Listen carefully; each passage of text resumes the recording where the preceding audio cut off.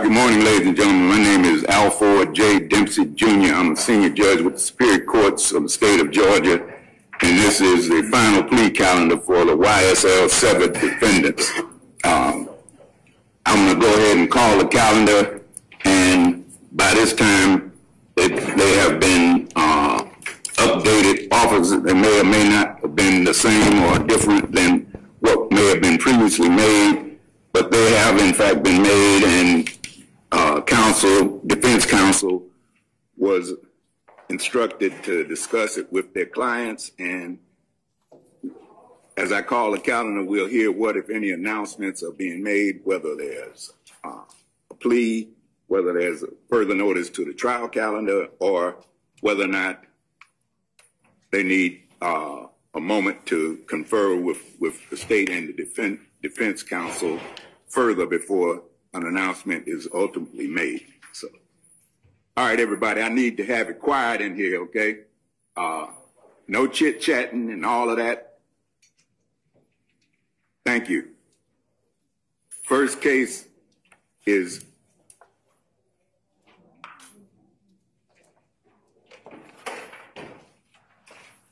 State versus Miles Farley. Good morning, Your Honor. I'm Anastasia Smith. On behalf of Mr. Miles Farley, we'd like to please give further notice to the trial calendar. All right. State have any announcement to be made with regards to this defendant? No further announcement, Your Honor. Your Honor, may we be excused? All right, just 1 second. Is this, if I understand, that whatever the offer was is no longer available as of today? Yes, any offers that were made will be withdrawn after today, if not accepted. Okay, then Mr. Farley is further notice to the trial calendar. State's offer is withdrawn. Okay, and you may be excused, sir, with you and your client. All right, thank you, Judge. Good to see you. All right, good to see you too. Have a great day. Thanks, you too. Next is State versus Garlington. Good morning, Judge Thomas Mondelli for Mr. Garlington. On this case, Your Honor, the state conveyed an offer in writing, which I've conveyed to my client.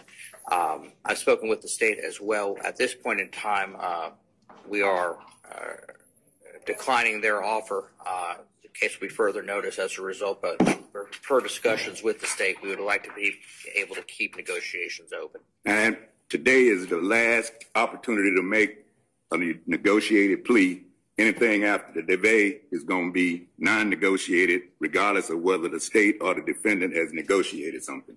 We put this on the calendar a good while back. This case has been going on since God created Adam. And so if you haven't worked out something yet, too tough. We just moving it to the trial calendar. And that's all I've got to say. So you had plenty of time to talk about what could be done, and that's it. So further notice to the trial calendar, state's offer is withdrawn. Anything after this is non-negotiated. That's fine, Judge. Thank you. You're welcome. Just the reasons that people generally have motions. I'm sure that when we come in here and I'm able to orally express certain things to you, I'm sure that I can not only have a chance to respond to what the state says, but also I can answer any questions that you may have, frame things in a different way, rather than taking up paper, putting everything in a written brief. So that's really why I wanted to be heard, just to, really be able to flesh out some things and answer any questions that you may have. If the Honorable Court stands by his ruling, I completely understand and I respect that. But I did just at least want to be able to put some things on the record. Okay, well, let the record reflect you just argued the motion and you haven't said anything that's going to change the court's mind. And so the motion is denied. All right. Okay. Okay, Your Honor. Was it yesterday sometime or whatever indicating that he had a family emergency and needed to be at the hospital with his father was what we were told. I think the state was actually sent a copy of that email as well. Ms. Hilton? Yes, Your Honor. It looks like, are you here? I am, Your Honor. My name is Attorney Kareem Cashman. I've been the Would you get on a microphone for us, sir? And would you come on, man? I'm trying to do the best we can. Yeah. All right. That's fine. We will see what's what. All right. All right. Yes, sir. Good morning, Judge. As I was saying, my name is Attorney Kareem Cashlin. I'm the newly appointed attorney for Mr. Cobb. This is Mr. Cobb.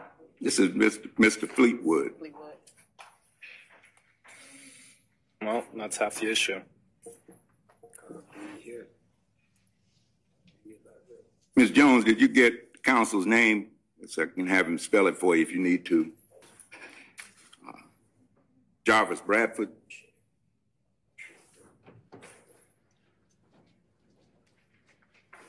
Good morning, Your Honor. Good morning. Attorney Aisha Braddock for Mr. Bradford. An offer has been conveyed by the state, and Mr. Bradford is rejecting that offer at this time, and we would like to be further notice to trial. All right. Thank you. Further notice to trial calendar.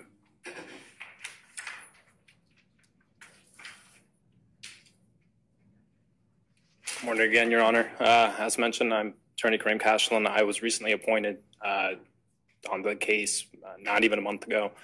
I've yet to receive discovery.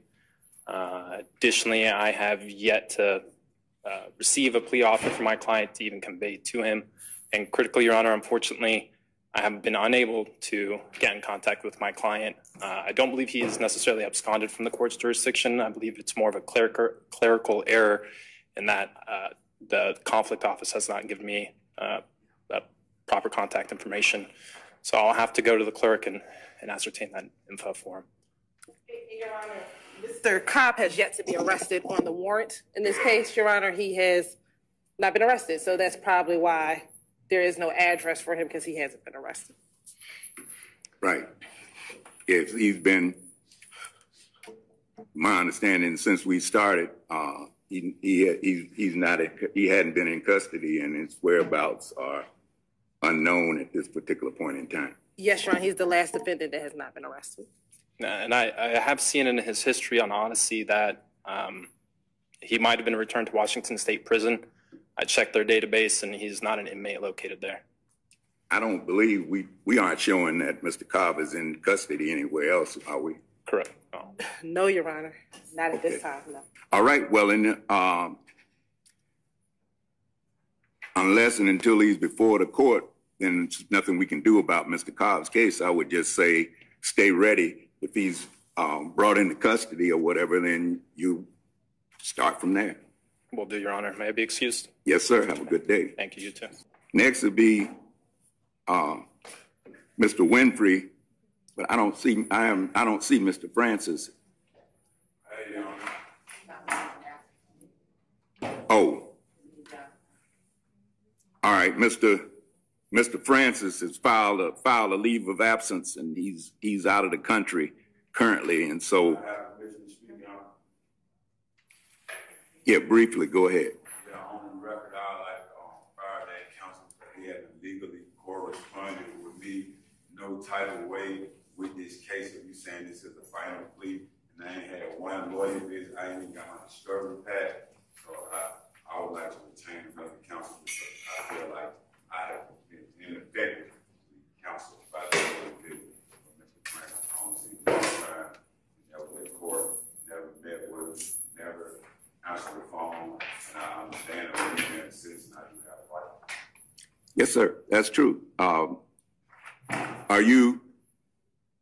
Are you asking to be able to get someone else appointed, or are you saying that you have the resources or intend to hire private counsel? I can hire a private counsel, or you can retain another. I'd like to be appointed another counsel. Okay, well, let me make sure we're on the same wavelength. What I'm asking is, our understanding was that you were indigent and not able to afford to hire an attorney. Okay, well, then the question isn't whether you can hire a private counsel or get someone appointed. It would be either you end up having to stay with Mr. Francis or you're able to get someone else. I understand what you're asking and we'll take that up at a later date because we need to have him here to be able to hear from Mr. Francis, because he didn't, I guess he got appointed right before the last time we were in court. Was that not? I'm not arguing with you. Sir, I'm not disputing what you're saying right now, okay? I'm just saying I need to have him here so we can know the reason why if he hasn't been able to contact you or go forward with you. And unless and until we find out, we're not going to just give you another lawyer. Well, I have my family retained when I want to. Well, you're free to do that at any time. You're free to do that. I'm doing it now on the record. I don't want him as my attorney. Okay, I hear you. I hear you. And I just said I'm not going to deal with that until we have an opportunity to have the attorney present. Yes, sir, I understand what you're saying. Okay, I got you loud and clear, sir. Yes, sir. Okay. Okay, so Mr. Winfrey's remains open, which we would do because counsel isn't here anyway. And if we need to make a change, the court will look into that matter as to whether or not there's a justification for doing that or not. And in the meantime, Mr. Winfrey, if your family wants to hire counsel, then they're free to do that. There's nothing but air and between them doing that, but air and opportunity. And the air ain't gonna stop them, and opportunity is still there. So if that happens, then let them make an appearance, and then they can represent you going forward. Good morning again, Judge. Tianre Callen for Mr. Khalif Adams. I have conveyed that offer to Mr. Adams, and we are announcing ready for trial. Okay, further notice to the trial calendar. Thanks, Judge. All right. That concludes my business. May I be excused? You may. Thank you. Tell you what one person's plea deal was, y'all. Let me tell you. Let me tell you. Can we get the likes up, please? Let me tell you some of their plea deals. The last guy that was captured, that was arrested, the last guy, Jarvis, guess what his plea deal was? Guess what his plea deal was? And tell me, would you guys have taken this? And he was, he's part of the, because there's 2 murders on the case, right? And guess what his plea deal was that they offered him? Guess what it was? Come on, y'all. I stayed behind to get the information for y'all. I need you guys to ask the question. Guess what it was? Guess what the plea deal was for one of the guys that just came in, the last one that they arrested. Guess what it was? And it's a plea deal. Listen to this. Life plus 15. Life plus 15. What the heck? Did you hear that? Life plus 15 on one guy. The other guy was 15 years. The other one was 15 years. But I'm assuming that they're going to give up as probation. But life plus 15.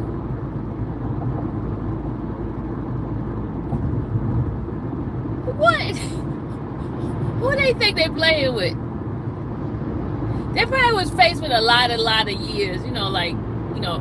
20 years is the max for the RICO itself. And then if you have a murder, that's probably life.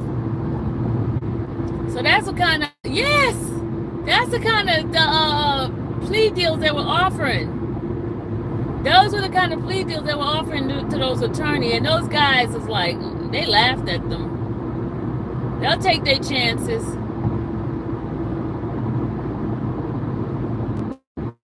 Well, this was kind of like a little surprise hearing for me.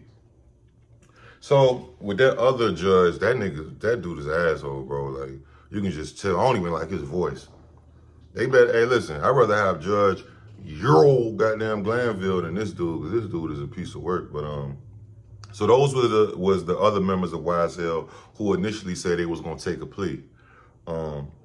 If you don't know, when you take pleas, you can tell them you take a plea, and you still have to confirm it by a certain date, which I'm guessing today was the date from what I heard.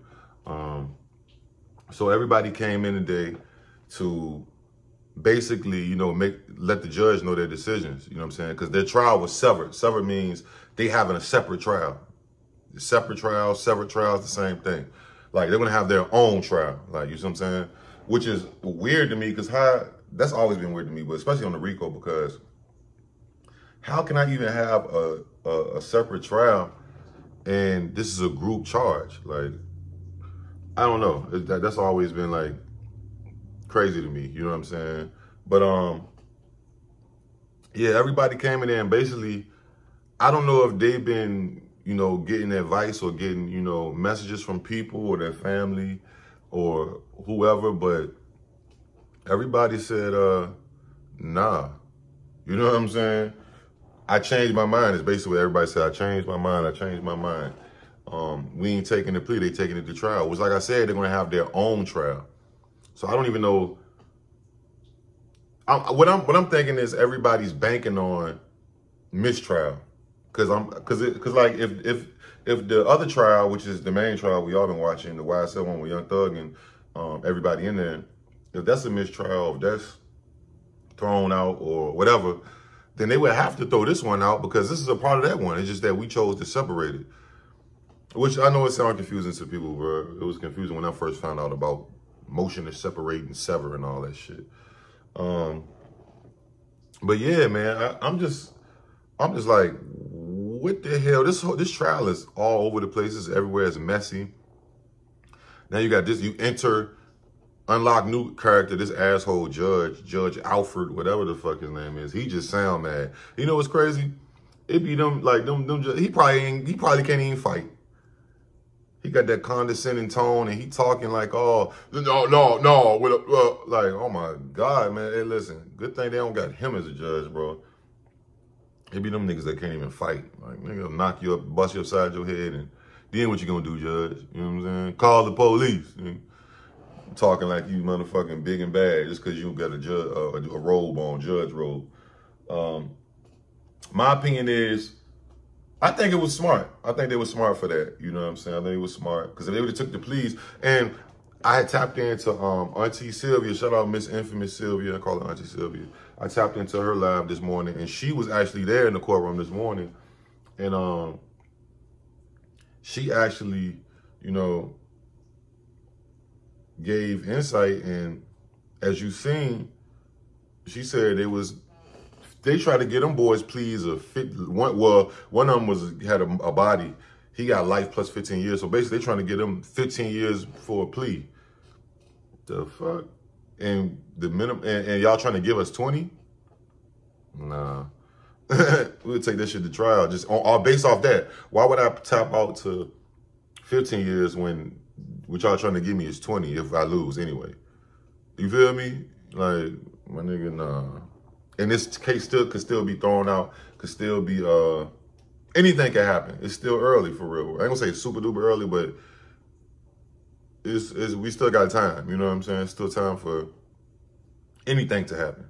But this shit is crazy, bro. I ain't even expect this one. But y'all let me know what y'all think, man. Did they do the right thing by not taking the plea, or shit, some of them took the plea? Remember, 15 years was the pleas they was giving them. And then they trying to give you 20. If you lose, you get 20. But it's like 5 more years, whatever. 85% time. Like, you know what I'm saying? Like, bro, which would really reality be like 2.5 more years if we was to, based on 85%, you got to do 85% of your time that you get. And you know what I mean? But like, comment, don't forget, I'm gone. Yeah. Hey, it's me again, man. I appreciate you, man. Please stop what you're doing.